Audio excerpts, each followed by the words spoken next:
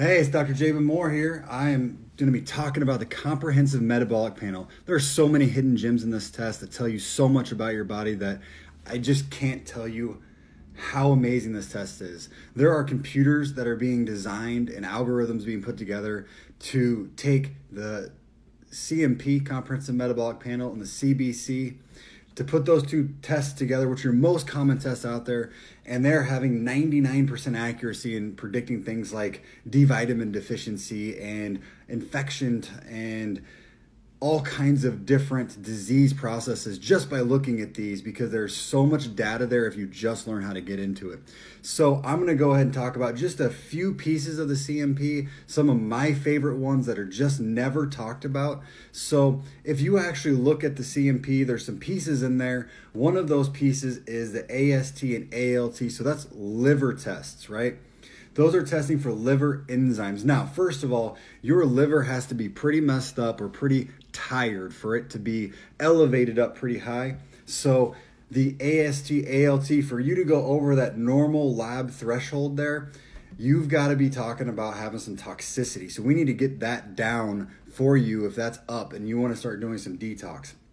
But if you're too low, that means that your body's pretty weak. You could have a B6 deficiency, or you could just simply have a malnutrition situation where your body is under so much stress or under so much lack of absorption or gut dysfunction that you're not absorbing the nutrients. Your body is wore out. So that's what that means to me.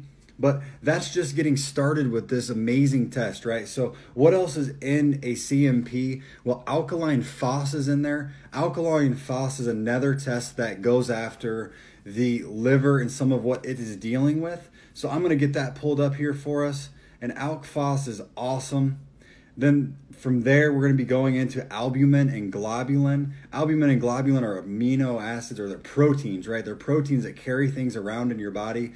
And when your body is deficient of those, likely that means that we're having a leaky gut kind of situation. So albumin and globulin is awesome to look at. And if it's low, like I said, you're probably having a leaky gut. If it's elevated in the albumin, then likely you're having a dehydration situation.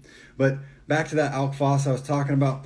Alk phos, if it's elevated, it can be cancer. So if it's really high, you really need to get checked out. If it's a little high, think about liver obstructions, liver bile issues, so even in the gallbladder, gastrointestinal issues. So those are some of the reasons why it could be elevated, right? Also, again, back to liver, if you're having a lot of liver toxicity, I've seen this go up. So parasites or bacterial type infections that are overwhelming your body, so things like Lyme, this can absolutely go up.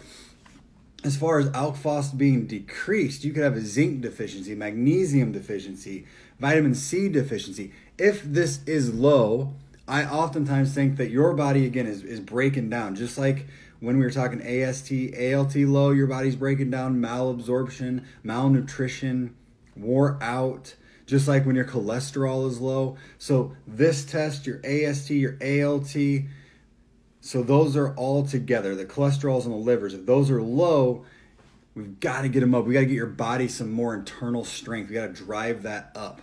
All right, so what other tests are part of the comprehensive metabolic panel? Well, you've got calcium and chlorides and carbon dioxides. Again, these tests are not usually talked about. So these are things that most people don't work with. So let's talk about some of those, sodiums and potassium. So sodium and potassium, these are part of your energy system. So if your sodium is low, then you're going to be able to pass out. You're going to have lower blood pressure. If your potassium is low, then your body could even go into a alkalosis or a high pH state. So that's something that we got to pay attention to, but it's likely can be due to hyperaldosterone or hyperadrenal syndromes. So when that's up, you're thinking the adrenal situation. So when potassium is having an issue, think adrenal potentially, right? So we have a lot of fluid loss as a reason for potassium to go low. We have elevated insulin as a reason for potassium to go low. So you're peeing a lot, you're losing fluids. That's when your potassium goes low, right? So when your electrolytes are low, it can be from diabetes type reasons, from toxicity type reasons, your body's trying to flush out your detoxin too heavily, or hyperadrenal issues. So you're all stressed out, so then you're losing fluids and you're flushing out, because aldosterone controls a lot of the electrolytes. And that goes both for your potassiums and for your sodiums on the low side. Now, if you're elevated potassium, then you're probably putting too many nutrients in, you're holding on to nutrients, you're not letting it out. You could be exercising way too hard and breaking down tissue. You could have renal failure, so your kidneys aren't flushing out well. So thinking about these things, and I'm just trying to throw these out there. I know I'm throwing a ton of information out at you, but you can slow this down and go back through if you're seeing these things in yours, and that's why I'm just getting this out. Sodium elevation. So we're on to sodium now. It can be from dehydration. It can be from, again, a hyperadrenal situation where it can crank it up, but it can also, when the hyperadrenals come in, you could be flushing out. So those are some of those things that you could be doing there. So anybody have any of these things that they have in their bodies? Post below. Let me know what you're dealing with. Let me know how your body is functioning so that we can kind of go through some of this with you. I am offering a free consultation for people that are wanting to know more about this, but it's a giveaway that you could enter into this week. So if it's something of interest for you, I could look at some of your labs and talk to you, go through some of this. Some other things that we haven't talked about yet is that chloride and that carbon dioxide. Now these are ones that almost no one talks about, but for me, if you have an elevated chloride level, that means possible kidney dysfunction, right? So look at your GFR, which is part of the CMP. Look at your creatines and your buns. Those are all kidney related. But you could have dehydration. You could be flushing out from diarrhea. But I look at chloride, and when it is decreased or increased, it's telling me a little bit about your acidity level. If you are too high pH, then maybe you're not breathing well, you have some air hunger. Are we talking babesia? Are we talking some sort of yeast issue where you're not getting in your breathing properly? So there might be a lung issue tied into there. If it's chloride and it's elevated, it can be going the other way. You could be hyperventilating, or you're trying to breathe all the time because your body can't get that air in, so you're having a lot of exchange of chloride in the body.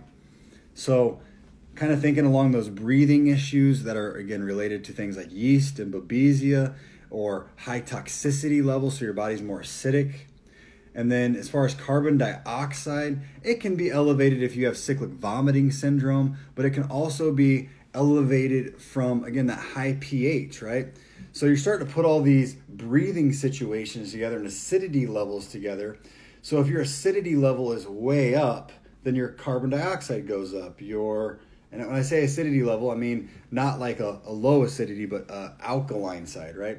So there's a difference there. And if you don't know that difference, the post below, maybe that's something I need to talk about a little bit.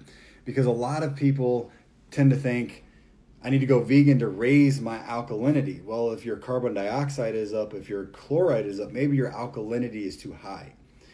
So some of those things are in there. So again, looking at this CMP, it can be an incredible amount of information if you're able to look at it and understand it.